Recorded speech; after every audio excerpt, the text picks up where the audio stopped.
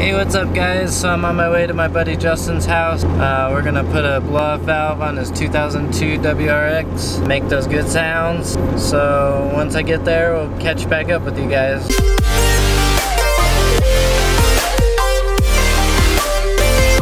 Alright guys, so just a tip, if you're gonna meet up with somebody, make sure that you both know where you're meeting at. I ended up at Justin's house and he ended up at my house. So now I'm on my way back to my house so that we can get this blow-off valve installed. I'll catch up to you guys when I get back. Alright, the first thing we're gonna do is take off the two 12mm bolts that hold off the recirculating valve to the intercooler. Make sure to hold on to the gasket so you don't lose that down under the intake, because that might be a pain to get out. You might have to take the whole intercooler off to get to it.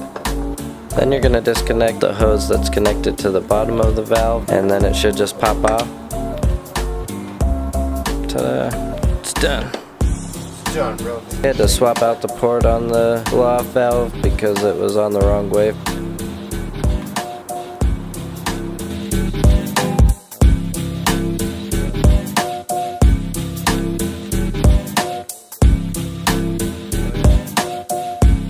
Next step is we install it in reverse order, reconnect the hose to the bottom of the blow-off valve.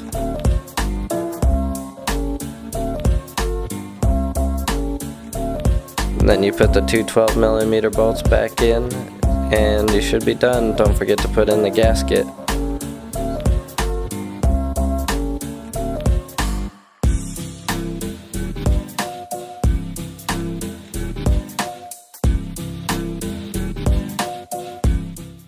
Alright guys, so that's how you install a blow-off valve on a WRX. Hopefully we could get some sound clips for you pretty soon. The car wasn't tuned at the time, so we weren't able to really get on it very much, but hopefully now we'll be able to get you some sound clips pretty soon, and hopefully by next week I'll be able to get the tuning video for my WRX out. I know I've been slacking on that, been kind of busy, so hope you guys enjoyed the video. Please like and subscribe. I'll be putting out a lot more content. I got some work to do on the Jeep this weekend, so we'll be doing some Jeep content. Alright guys, have a good one.